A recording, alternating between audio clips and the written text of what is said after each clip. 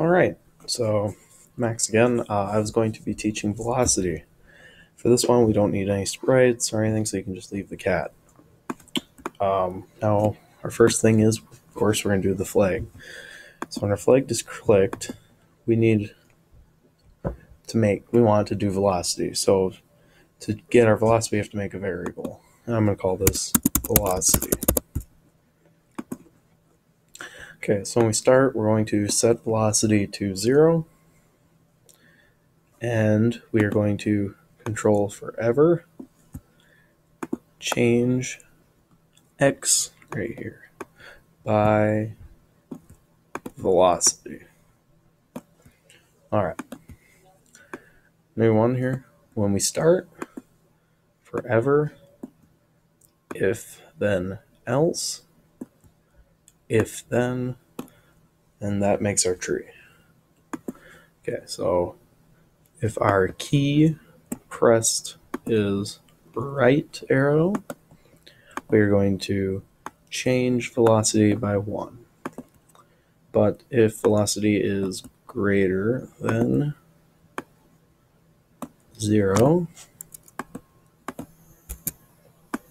we are going to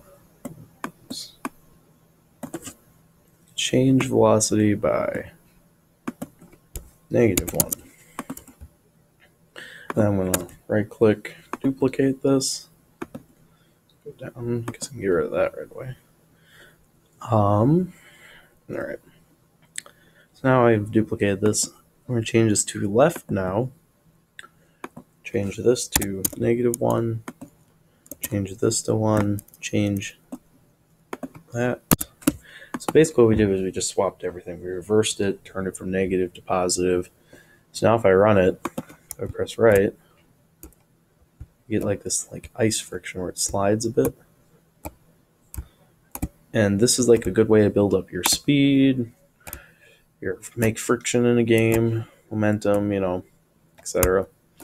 Well, maybe not momentum, but yeah, so that pretty much covers it for velocity. What you'll want to do is download to computer, name it velocity, and then you can share other versions that you have of it.